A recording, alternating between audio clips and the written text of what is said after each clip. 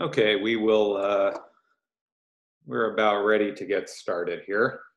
So I want to give you guys one more lecture on interferometry to kind of give you a more modern application of the Fourier of the Michelson interferometer.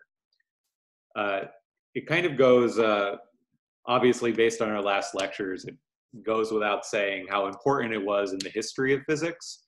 But I also want to highlight in this course, because part of this is to teach you optics and teach you the physics of light. But I also want to show you some modern day applications of all this stuff. So I think one lecture on how Michelson interferometers are used in research labs today is kind of a cool thing to see. So in particular, they can be used to do spectroscopy, which means measuring absorption versus wavelength, or transmission versus wavelength, reflection off of something versus wavelength. And of course, this is super important in chemistry and atomic physics. For instance, you guys probably remember doing a spectroscopy experiment in modern physics where you measured the absorption and emission lines of the hydrogen atom. Can you guys give me a hand in Zoom if you've done that experiment, just so I know that I'm talking to you guys about something you've done?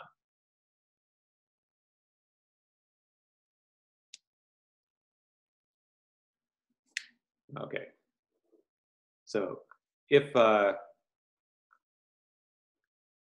not, so you guys didn't do that experiment then?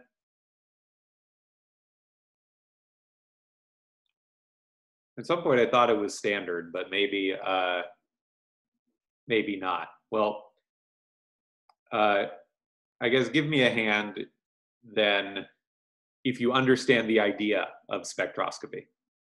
So do you understand like the idea of measuring absorption versus frequency or wavelength? You know what I'm talking about there?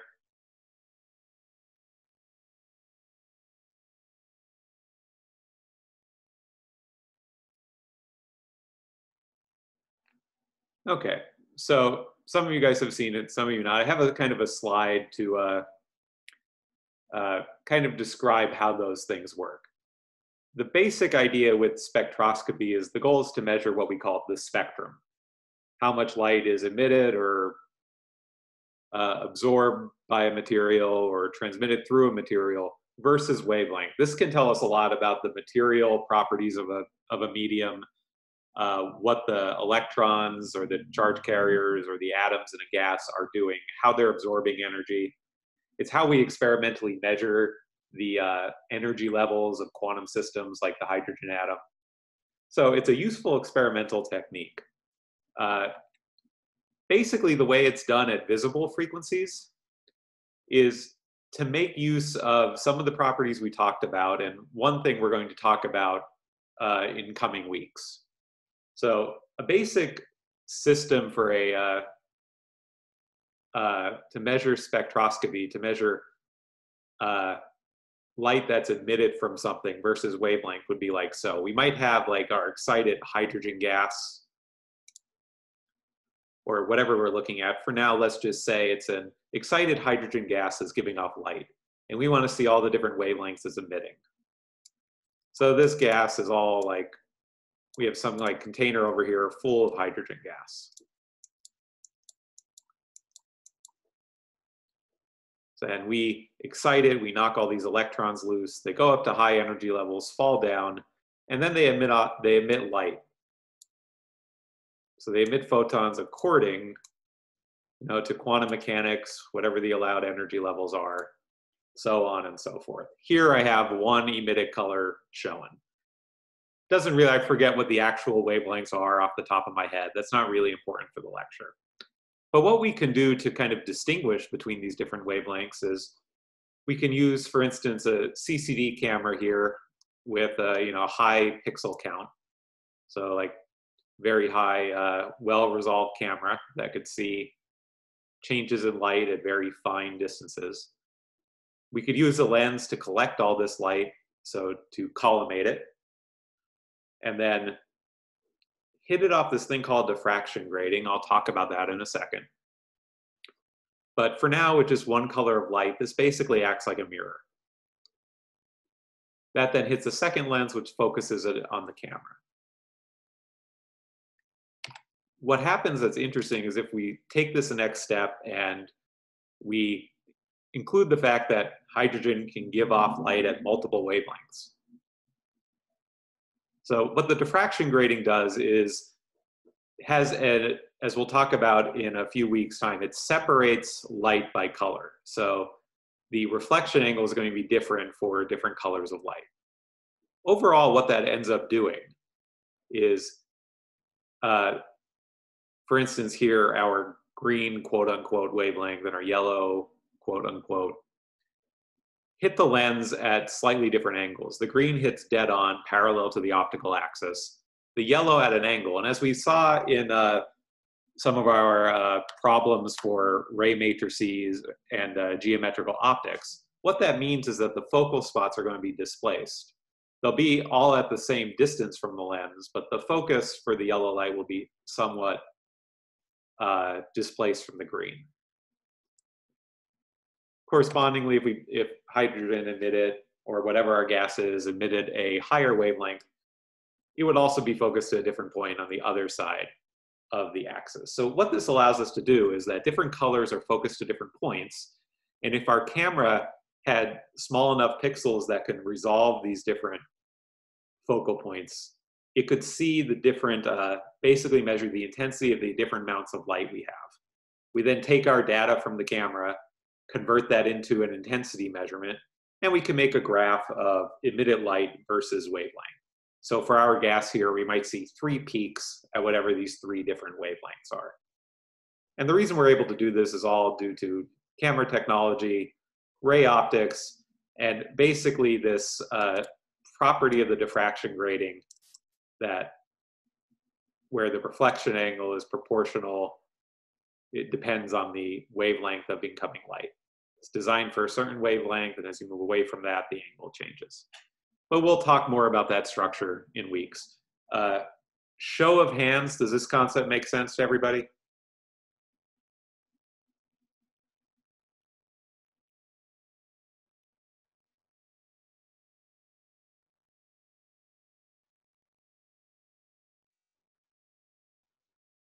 All right, I got half. Does everyone else not understand, or have you not found the hand button? I don't know where the hand button is. Okay, so you can find that. Let me see if you click on the Manage Participants. Where is that? You should be able to, it's in like the Zoom menu. So like the menu on the bottom of the screen. Okay. Yeah. You should have, it should open a list of everyone in the meeting. And then you should have an option for raise hand. Ah, there it is. Okay, found it. Obviously, you could just say, I understand, but hopefully that makes sense. This concept makes sense to everyone. Any questions overall? Nope. Yeah, so this is basically the way spectroscopy was done since we started doing it for visible wavelengths.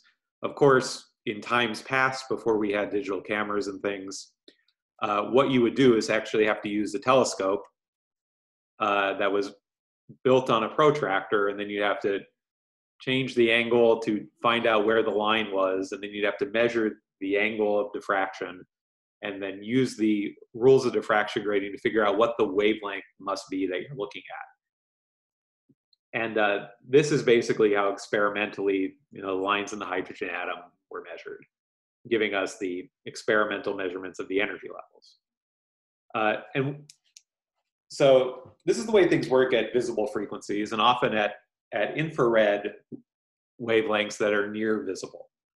However, if you want to do this at smaller wavelengths, for instance, in the mid-infrared or far infrared, this doesn't really work very well because it gets harder to make diffraction gratings and prisms at those frequencies. So we really need to find a different way to separate out these different colors. And you can do that, but it involves really playing some tricks with interferometers and using the math of Fourier transforms. So I'm going to talk through how we do that today, and it's called a Fourier transform spectroscopy, and it uses a Michelson interferometer. It's a really cool, like neat, current application of interferometers, and you find these things inside commercial boxes in chemistry labs all over the world to do infrared spectroscopy. Though you wouldn't know by looking at it that inside it's a Michelson interferometer. So here's some things we have to think about. So instead of, since we don't have a way to separate the different colors, we really need to think about waves where the overall wave is made up of a bunch of different wavelengths or frequencies. So before we get into the math, I just kind of want to talk a bit here about, so we have one of these waves, which we might call a broadband wave. It means it's made up of many frequencies. Here I'm showing 2. And we want to think about what happens when these 2 waves are added together and the overall wave we would see. So what you can imagine is if you look at this graph, there are going to be points. I mean, you guys have seen graphs like this before. There are going to be points where the waves, basically destructively interfere. And we're going to have 0 amplitude at those points. Other points in the wave where they almost constructively interfere, like right here, where we're going to have a really high amplitude. So overall, we're going to have the amplitude changing with time.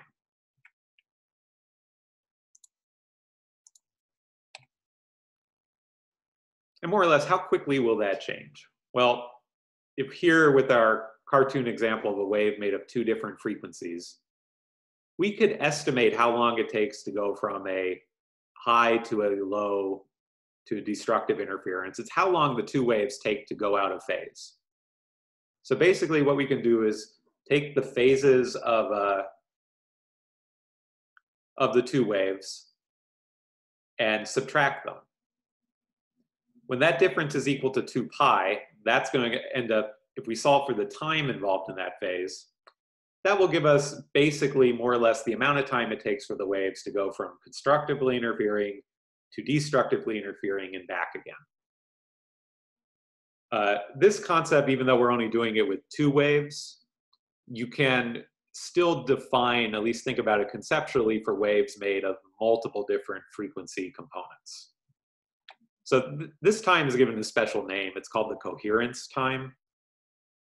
And basically what it is, it measures how long, if you look at a wave, if you watch a wave go by, if you watch this total wave E of Z of t go by, and you watch it for a really long time, you will see these increasing and decreasing amplitudes, which in intro physics classes are often called beats.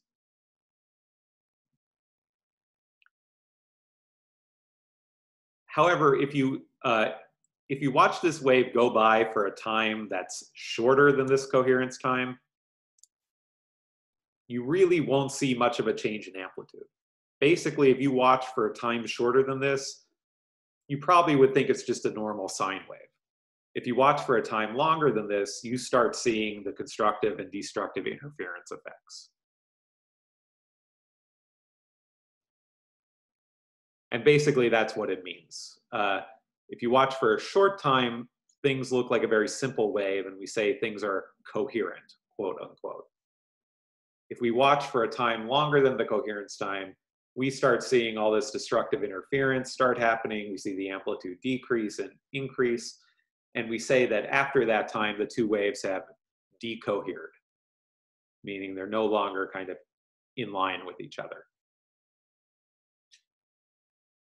So really what I care about, you see these terms come up anytime you have waves that are engaging in interference. If you do quantum mechanics for long enough, you will start talking about coherence times of wave functions and things. But it's a general wave property. How long does it take for 2 waves of different frequencies to start destructively interfering if you watch them for long enough?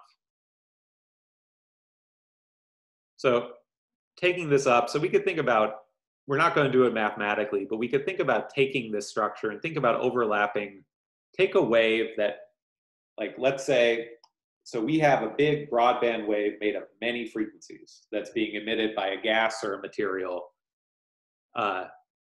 And if we were able to, we could put it into a spectrometer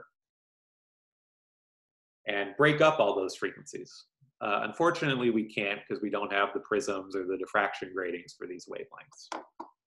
But what we can do is think about taking that beam of light, putting it through a beam splitter, breaking it up into two parts, and then overlapping them. So here's an example of that. Here we have a wave. It's made up, its frequency is changing with time depending on how the gas or material is emitting photons and the frequency of those photons. So over here at the beginning, we have a higher frequency wave represented by a bluer color. And then it gets a bit lower, lower, increases in frequency again, and then decreases. So I'm not changing the actual space between the crests and the troughs. It's just kind of too hard with PowerPoint. But hopefully you get the idea with the colors. So if you break up this light into two beams and you overlap them kind of with zero delay, so you immediately overlap them, you should see that there's always constructive interference. So you'll see here, you know, the two waves, the overall frequencies are changing, but they're changing in time with each other, such that crests always overlap with crests, troughs always overlap with troughs. If you delay them by about half of a period, you will always get destructive interference. However, if you delay the second wave by a time more than the coherence time, eventually the frequencies, you no longer have similar frequencies lining up with each other, and you don't really get any sensible constructive, destructive interference pattern. So you'll get no bright spot, no dark spot. It'll just be kind of a mix of the two waves. The thing is that this property of overlapping, breaking a beam into two, overlapping them and measuring the constructive and destructive interference is a way that we can figure out what frequencies are involved in the wave. So what kind of different frequencies make it up. And as we know, we can split a beam using a Michelson interferometer and bring it back together and overlap it. We can also move the mirror in a Michelson interferometer to change the delay and thus move from these different situations. And this is actually going to allow us to tell us how much intensity there is for the different frequencies of the wave. So how much intensity there is for this high frequency part, for these lower frequency parts as well. So in fact, it allows us to do spectroscopy by measuring the interference, whether you have constructive or destructive interference for a varying delay position of the mirror. So how this works actually it involves a lot of math that I'm going to summarize very quickly. But before I get into that, I want to make sure, one more time checking with the hands. Do you guys get the concept so far about how we're overlapping with these waves? You might not see how this is going to give us the spectrum yet, but the idea of what we're going to do. So just to highlight, we're splitting a beam into two, and one of these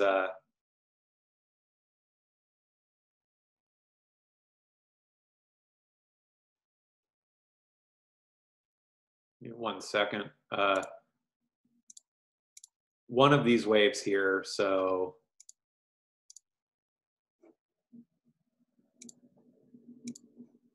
yeah. So like this wave here will be the beam going through one arm of our interferometer. This beam here will be the other beam going through our interferometer. There now, this time, the frequencies of the wave are changing. And as long as we could change the mirror position on our interferometer to change the delay between the two beams. And as long as we keep that delay smaller than the coherence time, I'm not saying that we have a way to measure that right now for this complicated wave, we can still have the interferometer work giving us bright and dark fringes.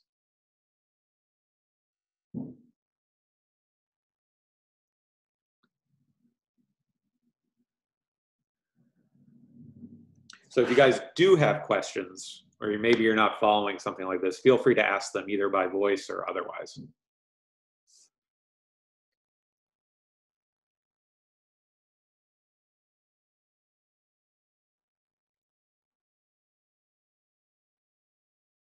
Okay, well, again, this is going to be a complicated topic, but I'm mainly showing you guys so you can see an application of the Michelson interferometer.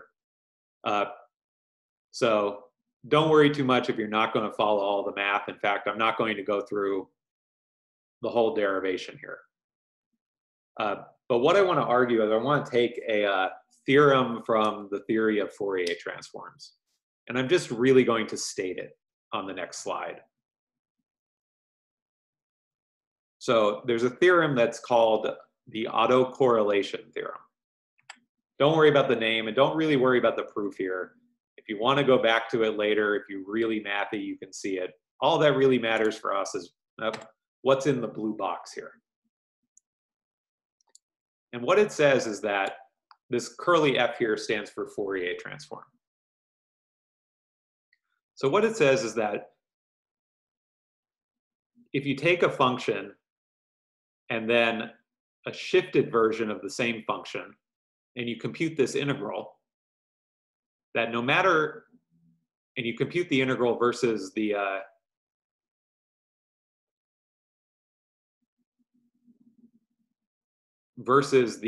shift between the functions, that this integral is equal to the Fourier transform of the function.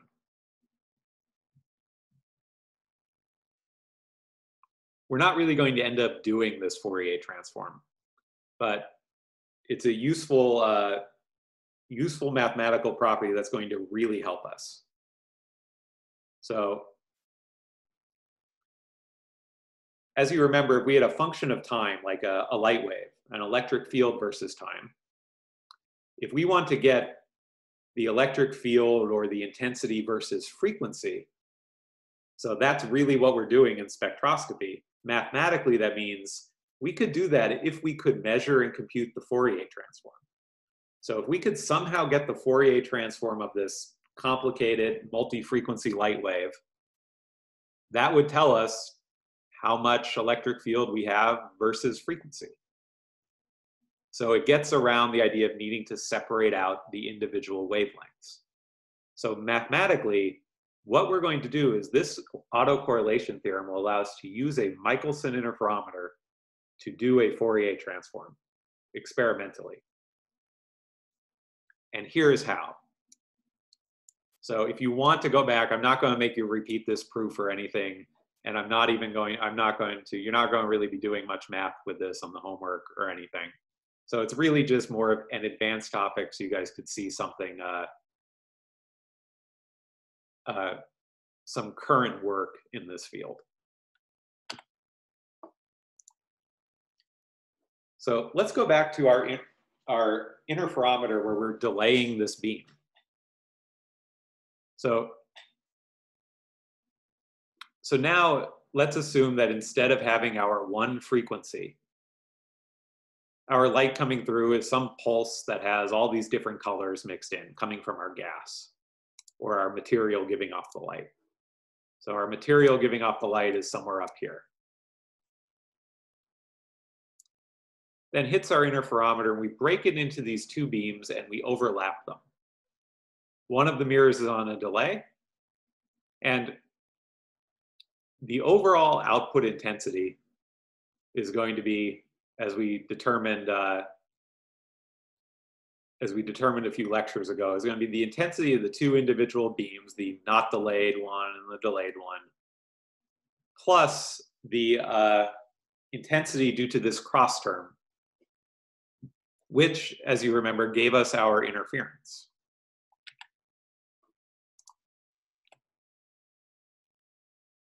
Thus, if you wanted to, if we measured this intensity versus time,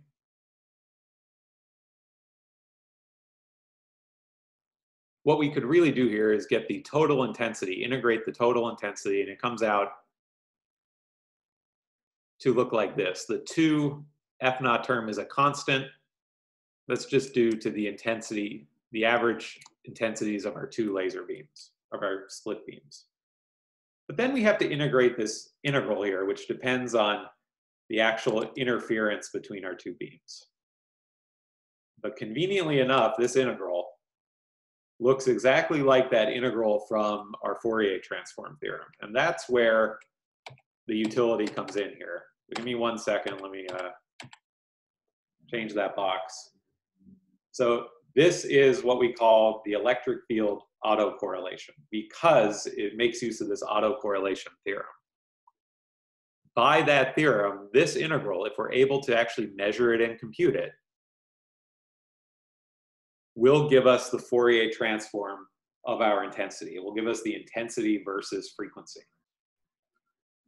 And conveniently enough, using a Michelson interferometer, we could numerically compute this integral. So for instance here, notice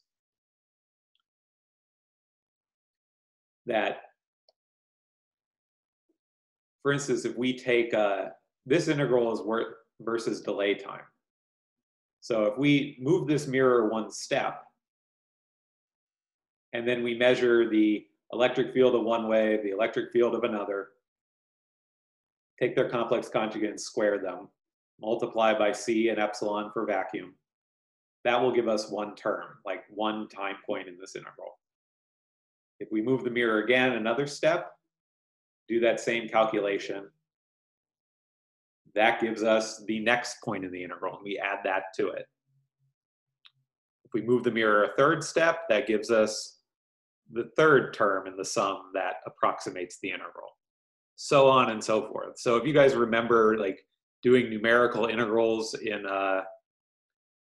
scientific programming in the modeling class, you approximated an integral as like a sum of areas, and essentially what we're doing here is the same. The amount we move the mirror determines delta t that we use to approximate dt in the integral. Our intensity measurements here then approximate the integrand, E star. And these are some constants. So all we have to do is move the mirror in equivalent steps, delta x, which correspond to a delta t, measure the overall intensity we see, and then we should be able to build up a graph representing this integral. So what we normally do here then is we do this experimentally. We just measure intensity at the output point. We subtract off this term, our 2 times our average intensity of the beams, to give us just this integral. And what we can do is we realize that this integral, if we measure just the integrand inside this and plot it, basically, if we Fourier transform whatever this function looks like, this function should give us our frequency spectrum based on that theorem. So really what I want to do is show you kind of what this data looks like. If you make this graph, which in chemistry labs is called an interferogram, because you're measuring your intensity is going to increase and decrease whether you're at a constructive delay or a destructive time delay. And this is the function E star that you build up by doing these measurements. The x-axis is amount of steps the mirror has taken, so it's the overall delay time. And then this thing, if Fourier transformed, is equal to the Fourier transform of our light source coming from the gas. They're one and the same thing by that Fourier transform autocorrelation theorem. So I'm not expecting you to really like kind of, again, know why that theorem is true. But basically what it does is this theorem allows us to make this function. And then by writing a program to take the Fourier transform of this function, you can get the Fourier transform of your initial light signal. So it allows you to use a Michelson interferometer to do Fourier transforms on signals, and thus get spectrums, which you could plot versus frequency versus wavelength. Chemists, for some reason that I've never understood, like plotting spectrum versus k, the wave number, 2 pi divided by the wavelength. So what the actual like interferogram looks like, if you take this measurement from the Fourier transform, is something like this. It's like usually really small, very close to 0. Remember, you can't use big delays because eventually, if your delay gets bigger than the coherence time, you stop seeing interference. But you'll see constructive points of interference, so constructive fringes. You'll see destructive interference where your electric field's 0. So you'll go from bright to dark fringes. And then you could plot them versus the delay time caused by that mirror position. And you'll get a graph like this. You can approximate that by a function and Fourier transform it. And that Fourier transform is equal to the electric field or intensity versus frequency for our light wave. So this graph that we get is the intensity versus essentially frequency. So we'll see points in this graph after we do the mathematical analysis where there are drops in the intensity, and these are points where our gas must be, if we were sending light through the material, it's points where it might be absorbing light. So these might be absorption lines in our material. Same thing here. If we did a similar graph for a gas that might be emitting light, this Fourier transform might look like this, where we have big peaks everywhere showing where the gas is giving off light. So it's a really kind of like deep and complicated idea. It uses a lot of mathematics you learn over like the 4 years of a physics degree.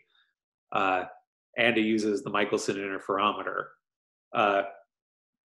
But this essentially allows you to do spectroscopy even when you don't have materials that function as prisms or diffraction gratings or lenses for those frequencies.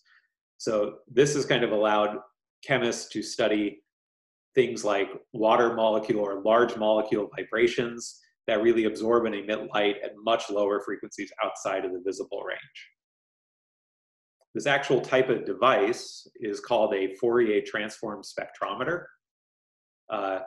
Old school ones, this is one from the National Solar Observatory, look like this.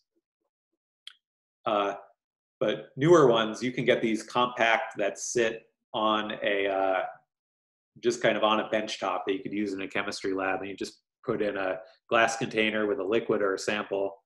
You could shine light through, measure the interferogram, and then compute the Fourier transform to get the absorption versus frequency. And this is just something that could sit on a benchtop in a chemistry lab. And these things are usually called FTIRs, which means Fourier transform infrared spectrometer. You could actually make such devices now for like UV frequencies or visible, and they make these at all different wavelengths. They still, for some reason, call them FTIR. I like to joke because maybe it's because chemists don't know what a Fourier transform or infrared stand for, but that's not why. Physicists do the same thing. So it's a really complicated idea, but one that, at least right now, even really going through the full theory for a Fourier transform spectrometer is really something outside the scope of an undergraduate course.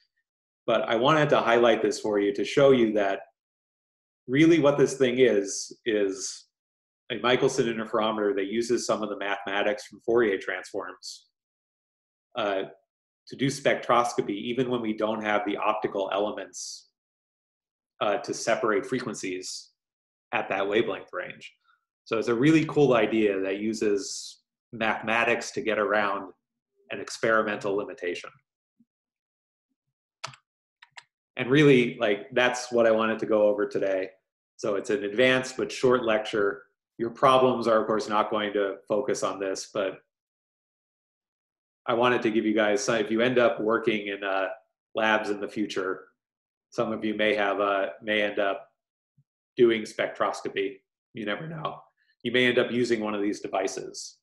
And at that point, you may have to learn how to interpret an interferogram or how to Fourier transform it. So this lecture might be a starting point for you. This is very common if you end up working in engineering or material science labs. And if you end up in that position, you'll really delve into this theory, but now you'll at least know kind of where to start and how it connects to the Michelson interferometer. Again, don't expect you to follow everything in this lecture, but this is one of those lectures to show you kind of what's out there. As for homework, the two homework problems I'm going to give you on the Michelson interferometer are now in the slides and they're posted. So you'll see they are here at the end of Tuesday's lecture, so yesterday's lecture. So there are these two problems. They're now posted on the top of the Canvas page, so you can go. They're not focused on Fourier transform spectroscopy, but mostly on what we talked about Monday and Tuesday. So if there aren't questions, that's all I have for you today, just an advanced lecture to finish our discussion of the interferometer. And on Friday, we'll come back and start talking about diffraction.